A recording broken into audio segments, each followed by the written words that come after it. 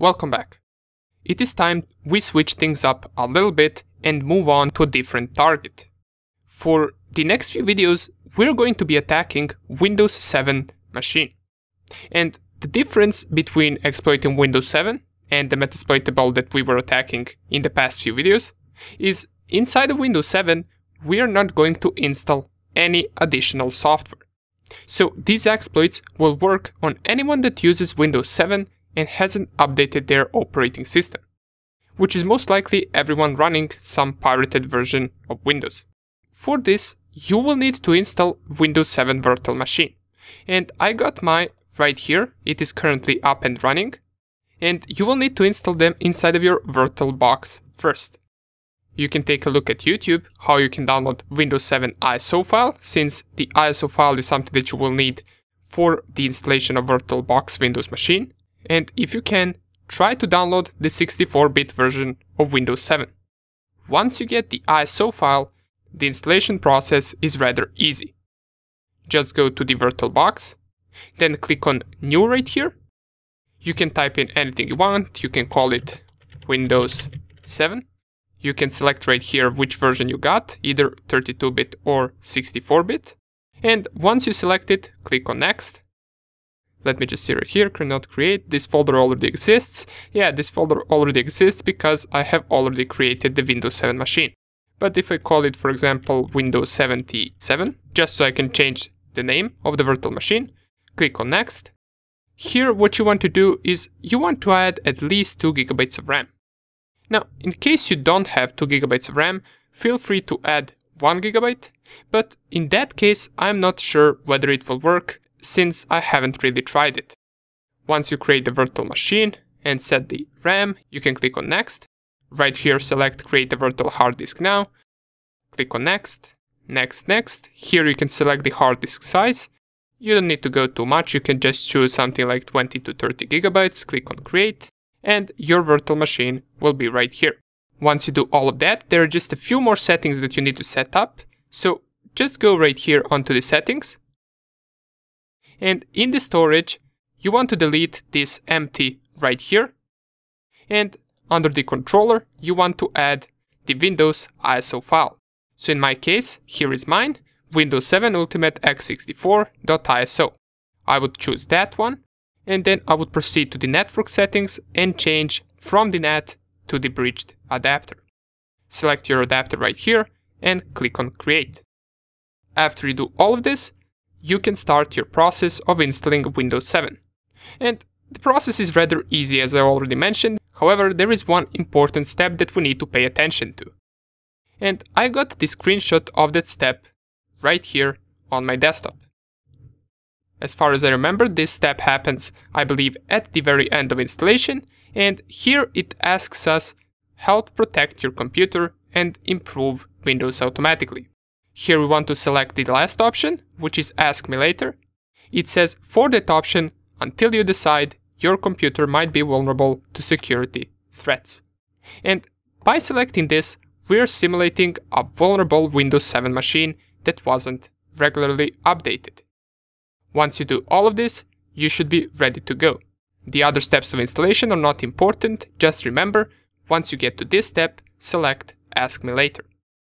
Okay, so right now I got both of these machines up and running. I got Kali Linux and Windows 7.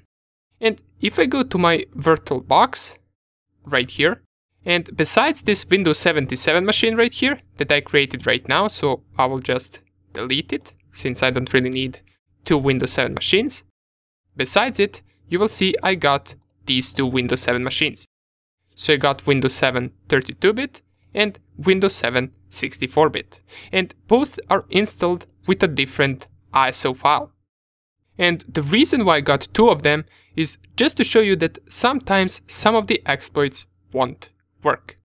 And that doesn't mean you didn't perform the exploit correctly. It's just that sometimes they just don't work. Whether it is due to architecture or some Windows update, it doesn't matter. Just you will see that, for example, some of the exploits will work on this version of Windows 7, but on this one, it will not work. Now, there is also one thing that we must do on the target machine before we actually attack it. So once you install Windows 7 and you have it up and running, go to it, and from the desktop you want to type Control Panel. And in the Control Panel, we want to disable the firewall. The reason we do that is because the attack that we're going to perform targets port 445, which is by default open on Windows machines. However, it is also by default being filtered by a firewall that is automatically on every time you install a Windows machine. So for our exploits to work, target has to have that port unfiltered by the firewall for us to be able to exploit it. In companies and larger networks, that usually is the case. This port will be open and unfiltered. Why?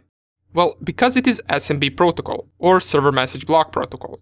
It is used in network file sharing, and it allows applications on a computer to read and write to files and to request services from server programs in a computer network. It is basically used for different directory access or for printer access or something similar.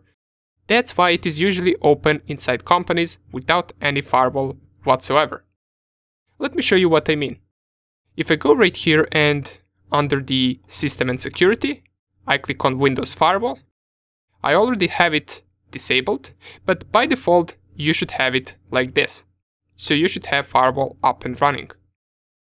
If I leave the firewall up and running and I go to my Kali Linux machine and scan it real fast, so sudo nmap, we're going to use the synscan.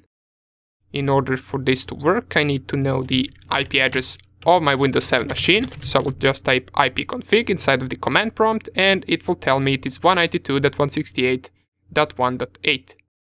So if I go back and scan that IP address,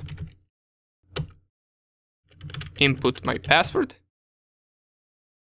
this scan shouldn't take more than just a few seconds, and you will see right here that these ports are open. But for you, they will probably not be open. Why? Well, because you haven't really disabled the firewall yet. So even though I scan it right now once again, while the firewall is on, you can see in the scan results, ports are set to be open. What you are going to see, in case you haven't disabled the firewall already, is you will most likely see 1000 ports filtered. And to fix that, what you can do is go right here, click on Turn Windows Firewall on or off, then select right here Turn off Windows Firewall, and turn off Windows Firewall in the second option as well. Click on OK, and now the firewall is off. Now if you go and perform the scan once again, for me I will have the same results, but for you, you will have much more ports open. And I also get some ports open that weren't open once the firewall was enabled.